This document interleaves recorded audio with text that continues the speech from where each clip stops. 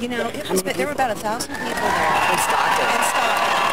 And they were telling us, there's going to be there's a group of opposition, you know, that are pro-war.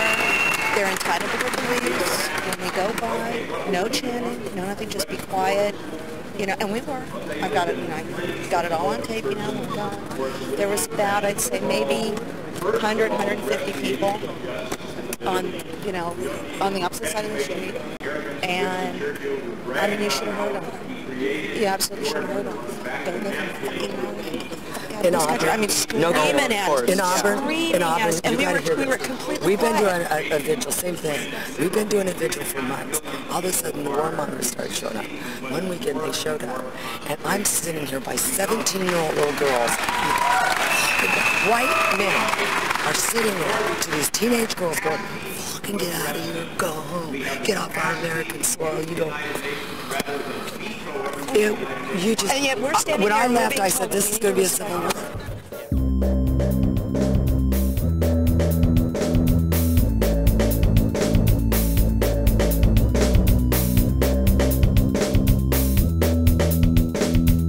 All of a sudden, the warmongers started showing up.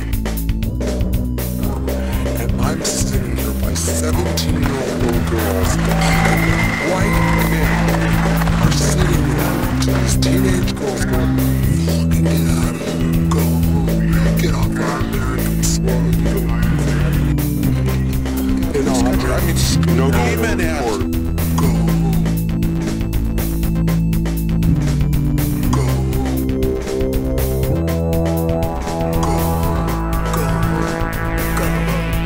Go. I don't think they know that people have faces. They sending these computerized bombs.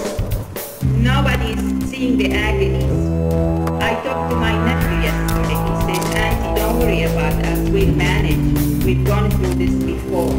I told him, but he hasn't come to the peak yet. He said, that's okay, we'll manage. It's too bad. His son is scared. They can nothing about it.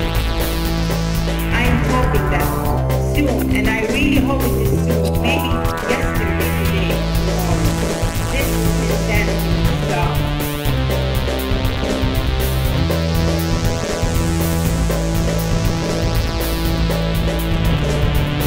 This insanity will stop.